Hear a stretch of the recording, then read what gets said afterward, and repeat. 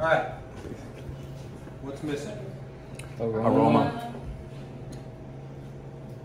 What are the tastes? Sour, sweet, bitter, Umami. umami. Yeah, exactly what we just spoke about. Aroma.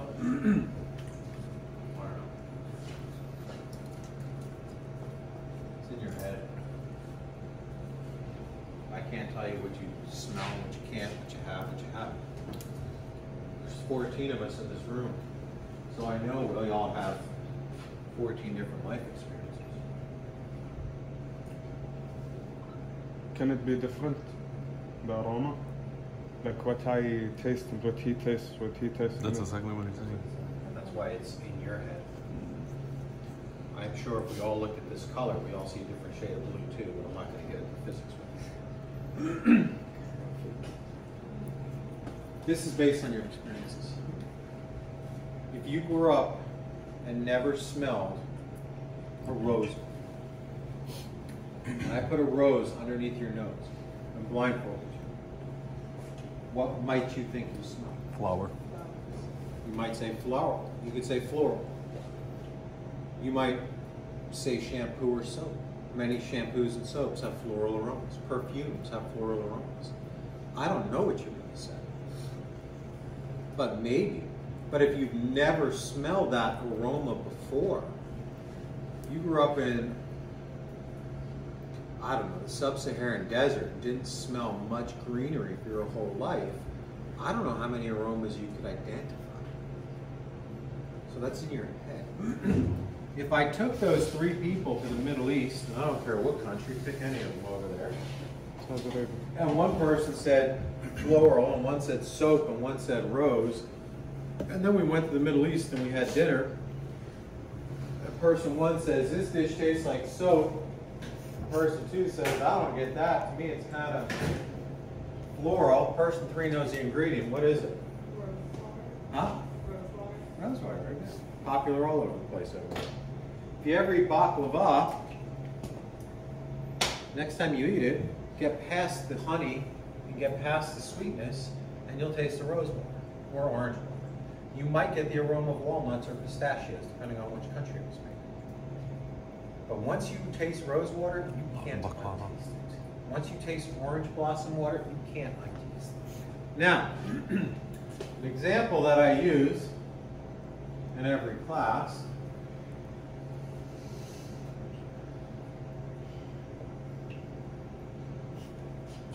what I constantly find in my hand and in my mouth. Coffee. It's the aroma. Coffee. Bitter is not an aroma. Coffee. What's the taste?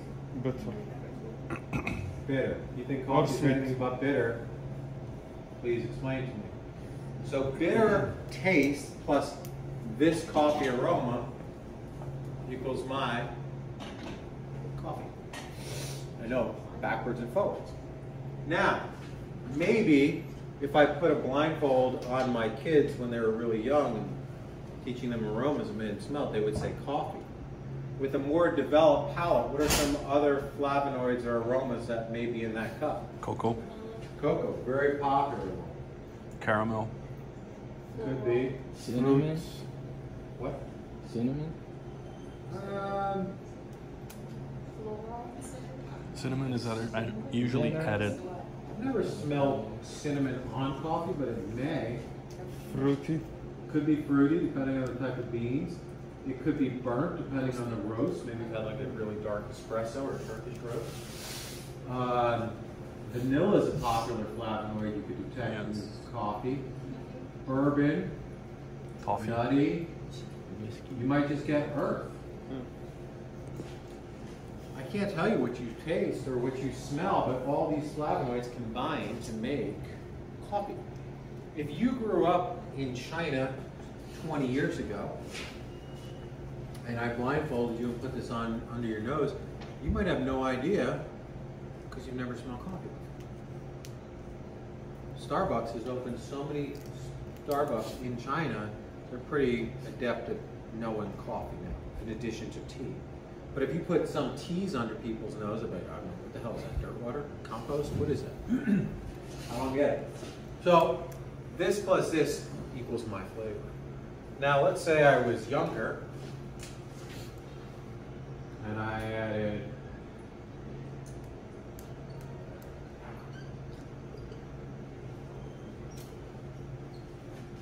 cream and sugar to it.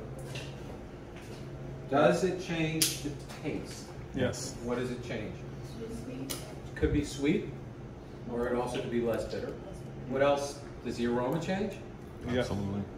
What does sugar smell like? Cream. Sugar smell like sugar, but cream. You drink shit coffee, my friend. If you can smell cream over coffee, Oh, cream is happy. do they drink much coffee in Brazil? Yeah. No? It's like Colombia. But they all like coffee with sugar. I personally grew up without sugar, any sugar. But to me, I don't think it changes the aroma. There are very few people who can smell coffee and then put cream and sugar in it and put it under the nose, and all of a sudden they're like, oh, that's no longer coffee. Yeah. The coffee aroma Fair. is still there. The flavor changes. It comes Dunkin' Donuts dishwater. It's just, what did you do? So that's what changes, the flavor, not the aroma. Then to fix not knowing certain aromas, taste everything. What's that? You said it's experience aroma in your Yeah, head. that's what's in your head. Just I don't know. So then to fix that taste, improve your palate, right? So I think I told you what I used to do with my kids in the garden. I was blindfolded until they could identify every single smell from every leaf that I rub under their nose. Their palates are freaking wicked now. It's crazy. I fear cooking for my own children. There's nothing they can't detect. So when we like, or okay, do we understand this one? Yes. Okay, now I'm gonna go a little deeper. Let's say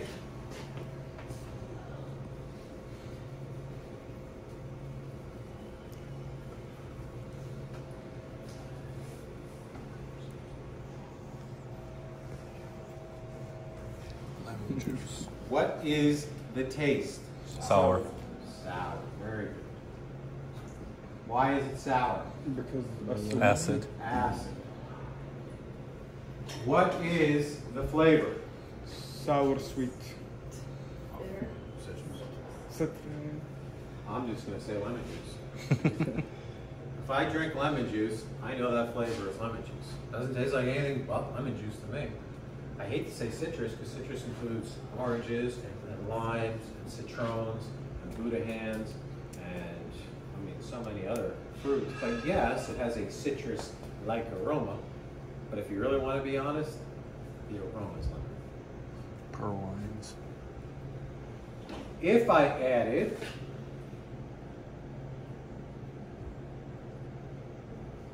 what happens to the taste?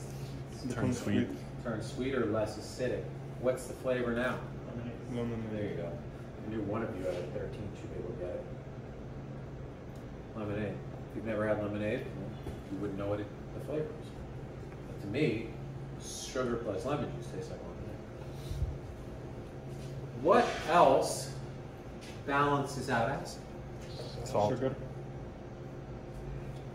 What else balances out sugar? Or Salt. acid? Salt. Salt.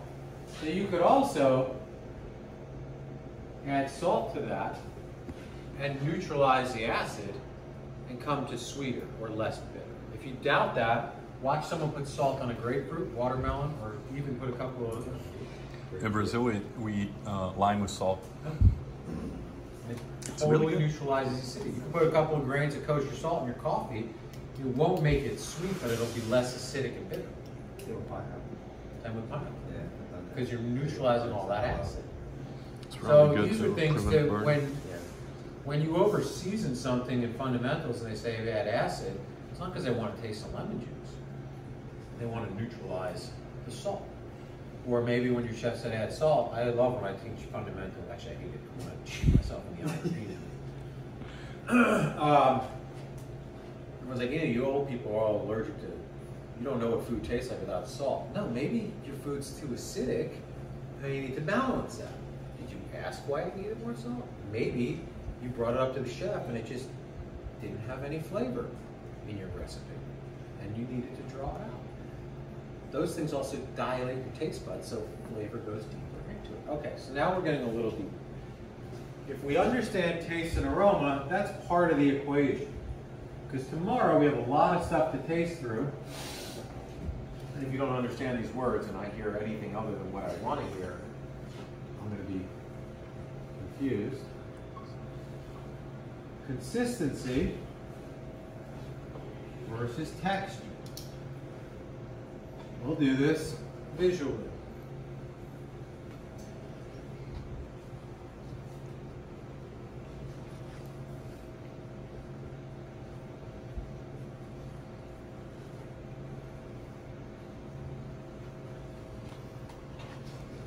Let's call this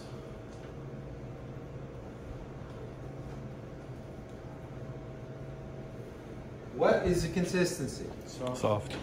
Soft. If you don't understand that, it's in the name, it's called soft serve. What's the consistency? Firmer. Firm. I would call it hard because here in America we call it hard pack ice cream. And gelato I call soft serve or semi-firm. What is the texture of all three of those items? Soft. Creamy or smooth? Not soft. Soft is a consistency. Soft, it's impossible to be a soft texture. How would I change the texture without changing the consistency? Adding toppings. Such as? Chocolate chips. So now this is soft With chunks. with a crunchy texture. Semi-soft with a crunchy texture, hard with a crunchy texture.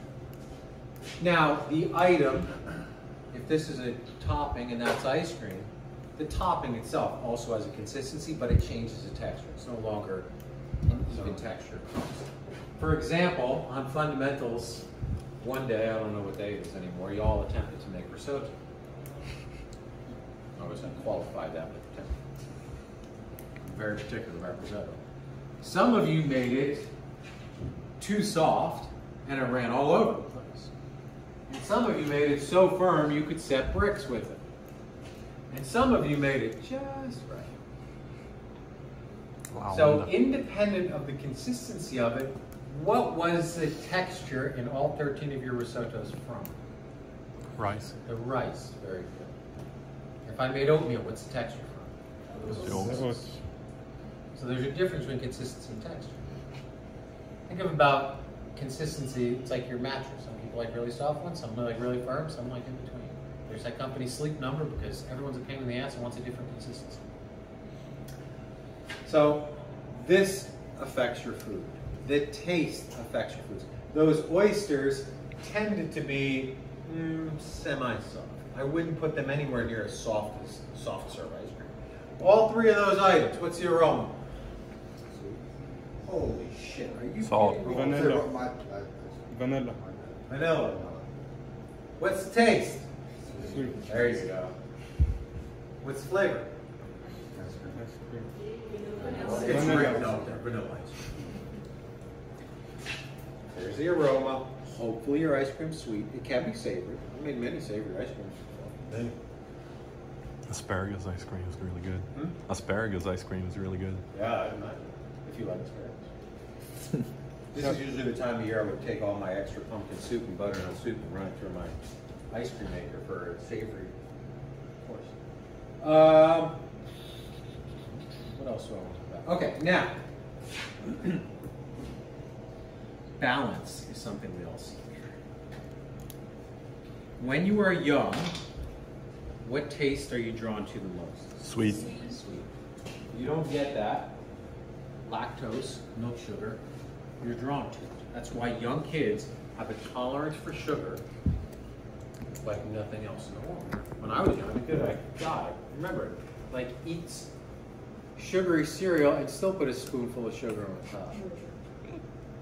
We love sweet. It's what we're drawn to. If it wasn't, we'd probably starve to death as infants or little baby animals, which are drawn to the lactose in the milk. As you get older, you become less tolerant of it, or you're not as drawn to it. I think alcohol companies do the best job of marketing to young people's palates to get them to start drinking younger. Just look at companies like Mike's Hard Lemonade. Shit is awful. What self-respecting adult wants to drink a cup full of sugar like that? Twisted tea, like, good God. White Claw, white trash, whatever you call it. Like, White trash. God damn, that stuff is awful. If you think about a mixed cocktail, you may have in the summertime in Spain or maybe parts of America, gin and tonic, and a lot of tonic when you're young. And as you get older, less and less tonic, gin martini. Vodka and cranberry, or vodka and orange juice. Eventually less and less juice, and eventually a vodka martini. Jack and Coke, less and less Coke, eventually bourbon on the rocks, and if you're real badass, you go bourbon neat. That's the stuff. Gasoline. But your palates, when you're really young, can't handle it. I'll never forget the first time my parents left me alone to watch my brother. They went out for the weekend, and I be good, don't screw up. I'm the man of the house. Like my father, he wasn't a big drinker. He would drink the occasional Heineken, the occasional vodka and soda, the occasional Chivas Regal. I'm like, well, scotch. I swear to Christ, I put it in my mouth. I spit it so far across the dining room table.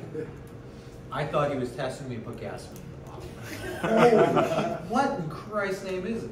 So realizing, like, my palate was way too underdeveloped to appreciate that. You have to work up to things. Right?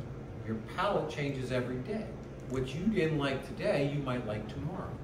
Why? Because there may be cortisol in your body today and that affects your taste buds. There may be something you ate for breakfast that's still affecting your taste buds. It may be something you've never experienced before, still affecting your taste buds. Your tastes change throughout your whole life. Any of you can name foods that you couldn't stand as a kid? To me, everything's relative. But when you were younger? Asparagus. Yeah, when I was younger, asparagus, blue cheese, and olives, I thought was a trifecta from the devil himself. Like, who in Christ's name would put this in their mouth? I didn't like olives until I was in my mid-20s living in the Mediterranean. Because I always thought they were just black things that came out of a can. In the 70s, there weren't too many examples of good olives. Now, you go to a grocery store, there's 42 different types of olives at Adam's grocery store. Just like, Jesus. How many different aromas? Cheeses, same thing.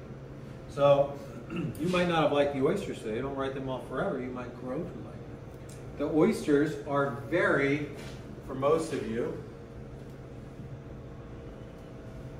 salty. How do you neutralize salt? Acid. Acid. So you may see some people Squeezing a lime or lemon. squeeze a lemon in there. The acid brings the salt Vinegar. or the alkaline to base and neutralize.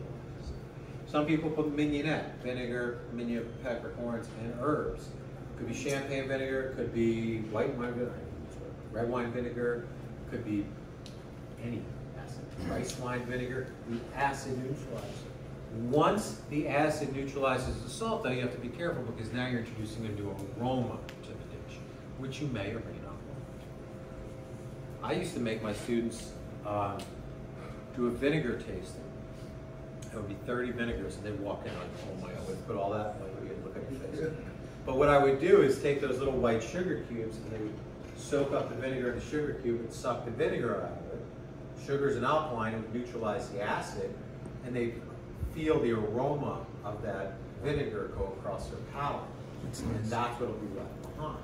So to me, that making igloos in elementary school are the only use for sugar cubes, but I digress. Now, balance is something we all want. So I'm going to give you a mandolin and a pile of Granny Smith apples and tell you to slice them for me.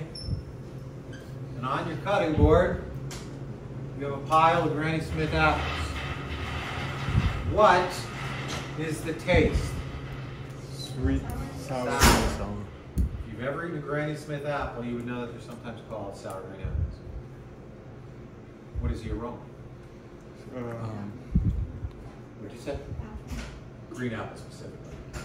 Malolactic acid. If you get anything other than green apple out of a green apple, like I said, it's in your head.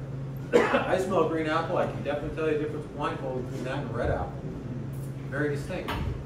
Jolly Rancher, one of the finest flavor enhancers in the world. Granted, it's a little over the top. Like they've nailed sour cream out. You can smell it. So, what is the sourness caused by? Acid. No different than before. So you have a pile of sour green apples on your cutting board. What can I sprinkle on top of those apples to make them less sour? Lemon. Salt. I go with salt. Salt or You're adding sugar, acid alkaline. to acid. You're not making So it let's less use acid. sugar, and that will neutralize that acid. Just like the sugar cubes in the vinegar. What is the consistency? Hard. That's a texture. Firm. Firm and it's kind of grainy. You can feel all the cellulose and cell walls on your tongue. Firm consistency. That's why when you bite it, you can hear the crunch.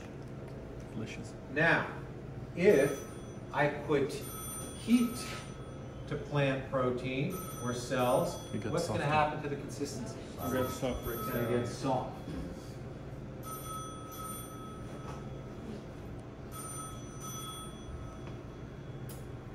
Now they're soft and fairly sweet. How do you balance soft? Yeah. Crunchy. Crunch. So I would do crust. One line. The crust balances the soft. But now we have natural sugars in the apples, plus additional sugar. So it may get too sweet. What's a nice way to balance sweet? Bitter. Such as a Cream. pinch of Cream. salt. Put salt in your crust if you could. Oh, that's good. Now, let's say that you take this out of the oven and it's ripping hot. The best way to balance hot is Ice something cream. cool, whether it's whipped cream or ice cream. Also, whipped cream and ice cream in their simplest forms are what? Milk. Dairy, and dairy is a, Milk. of the three macro ingredients, what's dairy? It's fat. Got it. Any of you from the Midwest? Kind of. Well, you might have to go over one more state. You're the Wisconsin. Mideast. You're like right on that fine line. If you go a little further over to Wisconsin, you'll see them they'll make apple pie and they'll do like cheddar cheese on it. The cheese is fat. The fat balances out the acid. If you go to parts of Pennsylvania where the Germans settled, they call them the Pennsylvania Deutsch, they'll layer sour cream in their apple pie and then it bakes. And all that fat balances out the acidity. It's really super special. So when you see people doing something, it probably started off, necessity is the mother of all invention. Someone at some point realized, oh, this is acidic, how do I cut it? Well, we live in the Midwest, we're surrounded by cows, let's use their fat, fat cuts it. How do we know it cuts it? Well, the cream in my coffee cuts the fat in my coffee. Somewhere along the line, someone figured this out. Someone figured out if you drop some acid into an oyster, you cut the salinity. Someone. Like all of this is, I hate to say research, it could be tradition, but most traditions start from need. So when you're building a dish, it's too acidic, how do I balance it? It's too soft, how do I fix it? Here, it's fall, right? Today, oh my God, today is the 31st? Today is the only day, what are the odds of you having this lecture today? Happy Samhain. Spooky. Huh? Happy Samhain. Let's say you do a 10 o'clock, 2 o'clock, 6 o'clock plating, starch, vegetable, protein.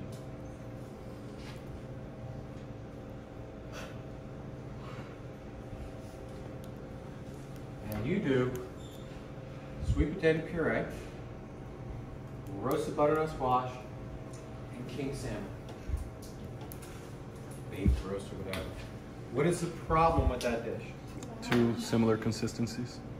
So consistency is all the same. Soft, soft, and soft. What did you say? Monochromatic. and I've said every day for 18 years in this lecture, has never felt on Halloween before. If I was doing a special on Halloween, I might want to do a monochromatic study in orange.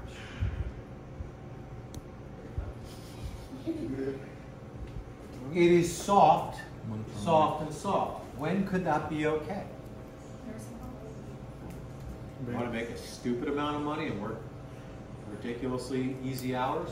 Go work in a nursing home or a retirement center. People who don't have the ability to eat hard foods. Soft, soft, and soft. So it may work. You're born eating soft foods, you die eating soft foods. Enjoy the firmness now. Ain't too many people with 85, 90-year-old jaw lines that I know that can handle eating a lobster tail or ribeye. It's just too hard for them. It may crack their teeth, actually. So that may not work. Or let's do, conversely, we'll do a spring plate and see what we got. Because you said this was too monochromatic, and I'll agree with you. Let's say it's spring in the Hudson Valley, and you have the world's most perfect A-grade Baby Bliss potatoes. Because we live here and we get them and they're awesome. And then perhaps for a vegetable, we'll do Asparagus. Thumbelina carrots, baby turnips, baby beets, and maybe, I don't know, because I just had Vietnamese food, maybe some Vietnamese inspired pork meatballs. Now, I've got way too many colors on the plate for some people. 3 different consistencies, many different textures, right? These will be smooth, these will be fibrous, these may be slightly stringy depending on the vegetables. What's out of balance? The shape. Unless, what if you were doing an art gallery opening and the artist did everything in spheres and you wanted to do, mimic what the artist did? It may work. I've done that. I had to do it at an art gallery opening. Every single hors d'oeuvre was a sphere. Right down to the spherified caviar vegetable juice. Looked cool. Servers hated me. Carrying a plate of marbles. I didn't tell them they had to look. So, as human beings, we seek balance. If you think of what your favorite thing is to eat, I bet you I could break it down into its simplest form, and it's going to be in balance. When I taught at Greystone, California, 2011. I have to think about that. 2011, I'm in Greystone, St. Helena, Napa Valley, our smaller campus. And there was a bar / pizzeria that I'd go to after work because I knew a lot of the staff members that were called the Notaries. The Notaries in downtown Napa, they're a nice place. And on the counter, they had a machine about this big. Little tiny soft serve ice cream. And when they put the checks on the table, every single person got a little portion cup of vanilla ice cream with salted caramel. And I would sit there night after night after night just listening to people lose their minds about how this was the greatest thing ever. Now mind you, 2011, I'm 41. So I've been around the block already. I'm like, what the hell are these people talking about? Why is it so fascinating to me? And next thing you know, there's salted caramel truffles, and salted caramel ice cream, and salted caramel milkshakes, and salted caramel everything. I'm like, this is not new. It brought me back to my youth when one of my favorite candy bars was a Payday.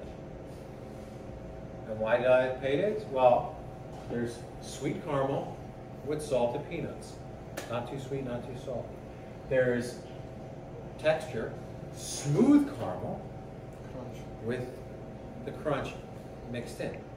Consistency, soft caramel with hard notes. Everything in that little stinking wrapper is in balance. But people forgot about that, and all of a sudden, salted caramel became huge. So think about everything you like and dissect it into what are the tastes, what are the aromas. You're not putting a clean sheet pan on a dirty floor, are you? Jesus Christ. That's disgusting. Take that with you. It's how you do anything, it's how you do everything. So I want you, when you're eating lunch, when you're eating dinner, when you're eating breakfast, what do I like about this? How do I recreate it?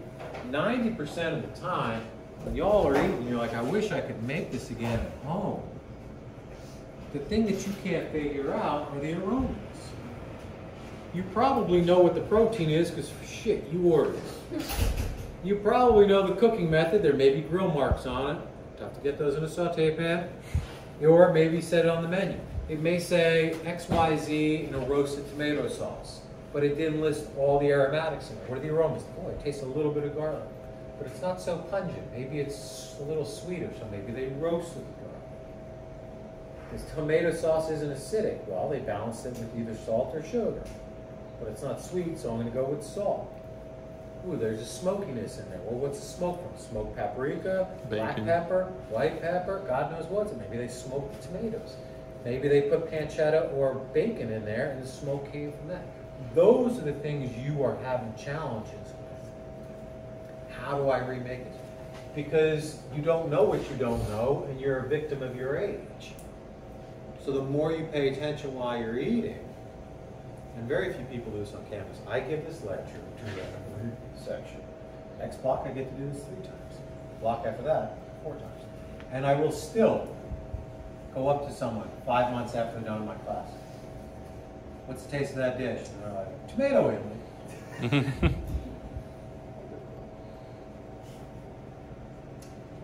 This school is going to graduate 2,000 people this year, to which that person will hear me repeat to them, you want to be number 1? It won't be 2,000.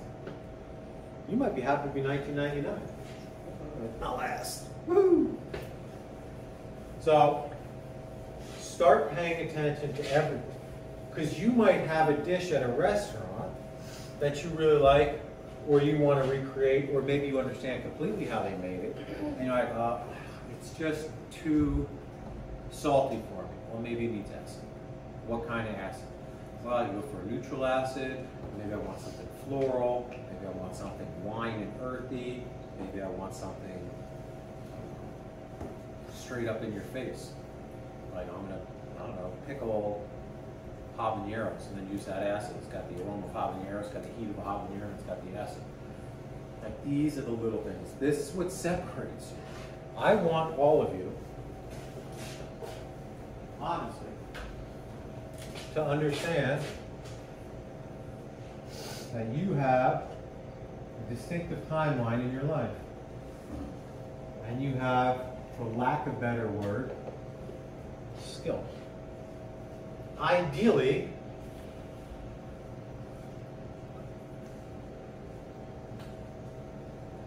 I don't care if these are days, months, years, ideally, you should get better. That's straight line growth. This person here is no better. That's a complete, even growth line, which is fair in the beginning. But what I want you to strive for is, I call it hockey stick growth or exponential growth. Obviously, you should start off getting better every day. But when certain things click, like, oh, I get how to balance it. Oh, I jumped higher than the person who's just grinding it out. Oh, I understand why I'm doing this knife cut. I'm not doing it just because I was told to. Bam, got a little bit higher exponentially than the next person. You understand it? This is education. This is training. I can make a monkey cook as well as I can. They don't know what they're doing. They're just mimicking my steps. They're very good at training primates to mimic steps. The monkey will not know how to fix a hollandaise. They may know how to fix a hollandaise sauce. They don't know why the steps are doing. They're fixing what they're fixing. They don't realize the coalescence of fat happened because it came out of phase and there's too much fat and the protein shrunk. How do I stretch protein? Protein's mainly water. Let me add a little water. That's education. And that's this. This is okay, but this is painful.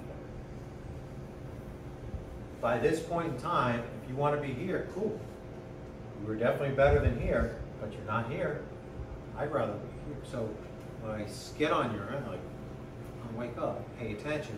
Why are you doing this? I ask these questions, not just to stick it to you or show you how little you know. It's like to get you to think, why am I doing this? Could I also do it another way? That's also education. How many different ways can I get to that spot? Not that I've seen, but because I understand why you take me. All right, so tomorrow we've got these two tastings. Crustaceans, shrimp, crab, lobster, crayfish. Caviar, I don't know, I didn't look at the walk-in, but I'm gonna guess probably 5 sturgeon, 2 white, 2 trout, 9, 12, 14 different caviars. 14 different types of roe, I should say. About 14. Plus cure and smoked items. I don't think this will take us that long. So this will help you tomorrow. You guys can get here tomorrow at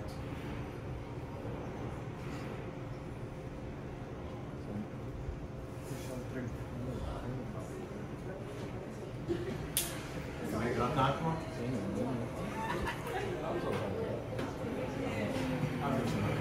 Any questions? Come on down.